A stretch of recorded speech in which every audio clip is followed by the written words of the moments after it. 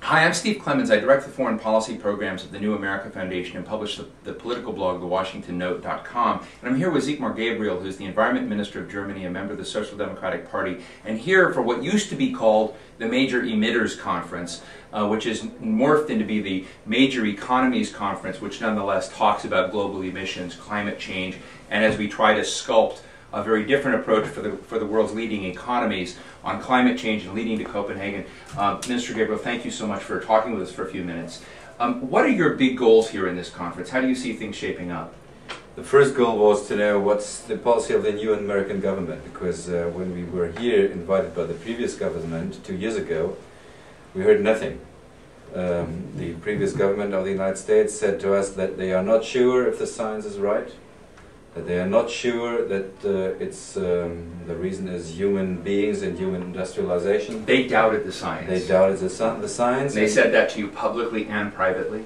Yeah, unfortunately, yes. And they were not able to tell us if they are willing to sign an international treaty where all the major emitters and the developing countries together want to reduce greenhouse gas emissions between today and 2020 and 2050 in a way that we can be sure that our children and grandchildren will not be faced with catastrophic consequences of the climate change. And now we have a completely different approach. The new American government trusts the science and they are willing to sign a treaty, but we had of course a discussion if the ambitious targets of the American governments are ambitious enough in respect to the results of the science, in respect of the European ambitions.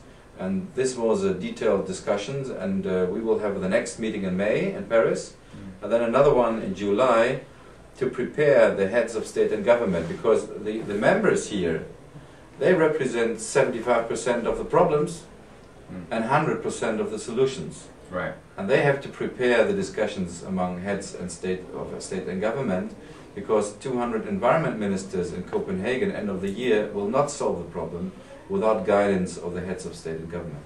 So, let's be very clear though, today happens to be the 100th day of the Obama administration, so a lot of people are, it's a moment where we take stock. And my sense is that Barack Obama in foreign policy has pulled off a few minor miracles, in the sense that the optical side of a potential restart with various troublesome countries is different. The real doubt comes in is where policy and the substance of things are changing. So do you feel from the people you're meeting from the Obama administration here that they're genuinely, from a policy position, carving out something that might lead to positive results in Copenhagen? Yes, I'm sure, because what they had presented to us, I mean, it's not the same like the European approach.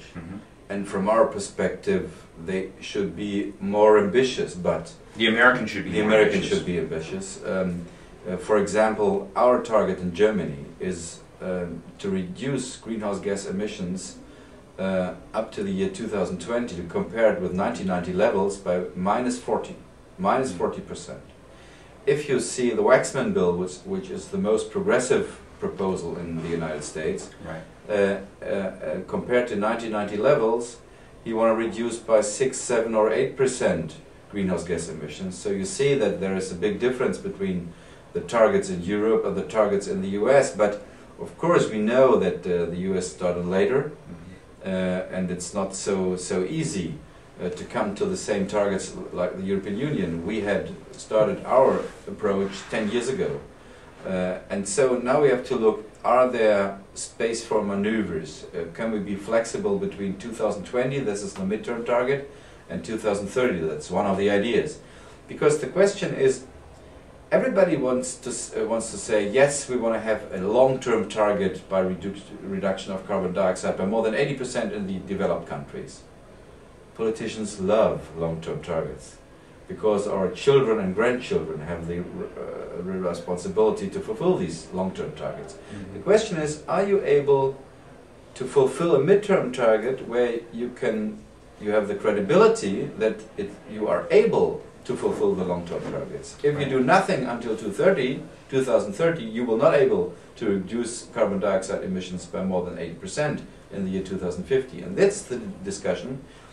Is it credible?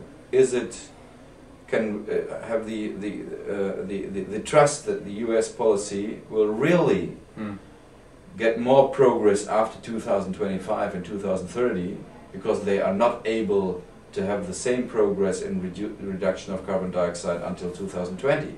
And that's the negotiations we have, and we started yesterday. And it was a very frank and very open debate, like we never had in the past. And I'm sure that the government wants to be serious in the negotiations. Real quickly, if you were to say, what were the 2 or 3 things that remain to be the biggest impediments on the US side from moving forward, your biggest differences between Germany or Europe and the United States, what do you think those 2 or 3 really big whopping differences are?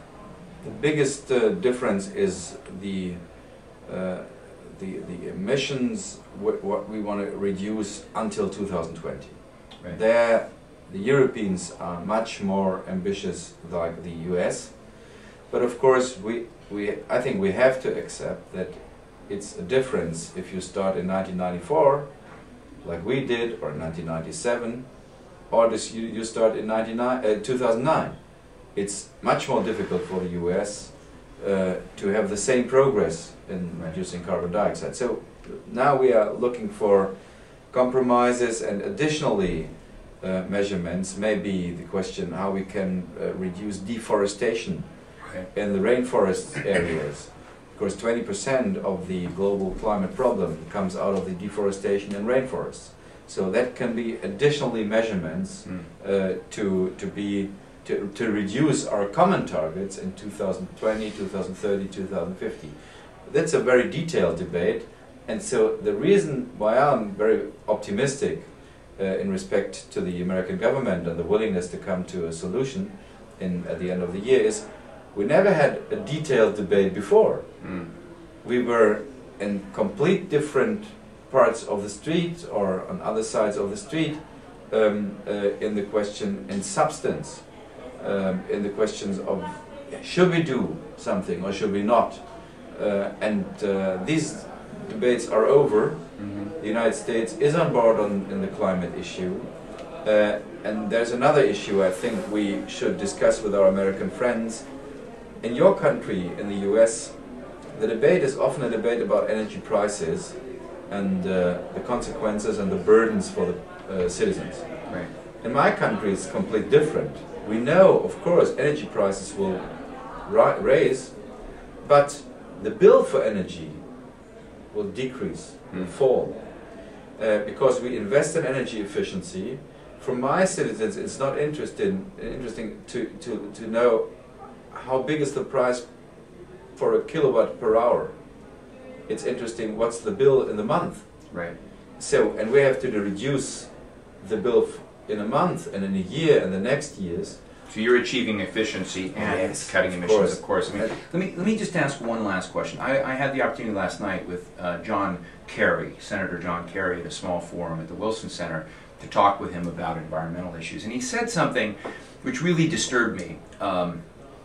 He said, if we do everything well, if we moved America into a more aggressive position right now on these issues, that when you listen to the scientists and where they think if we get everything right from a public policy perspective that we put on the table now, the challenge is to keep the global climate from getting 2 degrees hotter. He says, well, what he's hearing is that if we get everything down, we decrease carbon levels in the atmosphere to 250 or 300 parts per million from the higher level here, we're still looking at a 2.5 degree temperature rise, which he says will still have catastrophic consequences for the Earth and for the human race. Does that bleak reality, if it's true, frustrate the ability to move forward? If you begin feeling we're sunk already, can you really convince the publics to pay the costs of doing it? I was very stunned by John Kerry's comment last night. First of all, I do not see the cost. I see the profit. I mean, there is no field of the economy where you get a profit without investment at first. Right. So if you do not invest now, you have to pay much more in the future. Even if Kerry is right and the temperature will rise to 2.5 degrees, it's much less dangerous than the raise of the temperature by 4, 5, 6 degrees. Mm-hmm. Second issue, we should discuss now how we will come out of the crisis. I think we have to come out of the crisis more efficient, more productive, more modern than we started in the crisis. It's not very intelligent to invest billions of dollars and euros in the conservation of the economy like we have it today. Sure. It's interesting to invest now in the modernization of the economy. So that's not the question of making no profit. The profit will come in the future. That we see in Germany. In the last years, we got 280,000 additionally jobs only in the field of renewable energies. We are not such a big country like the US, but 280,000 new jobs in my country. It's huge. That's huge. We need a few over here. The third argument is the question: do we come to the limit of 2 degrees temperature rise, or it's more?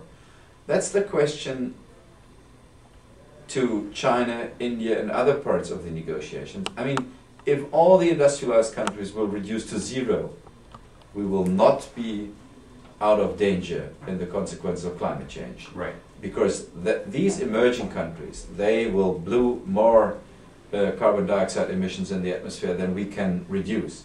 So the first is the debate among the developed countries, but the second debate we need is the debate with the developing countries. Right. Of course, there are parts of the developing countries which needs help from us. Not everyone. China, I think, is strong enough to do their own job, but there are some others in Africa, in Latin America, and Asia, and we are searching for win-win situations. We developed the technology for low-carbon economies, and they need it. So that's also the question to our industry. Do you want that the next cars without emissions comes from Japan and Korea and China, or you want to be part of the market in the future? Right.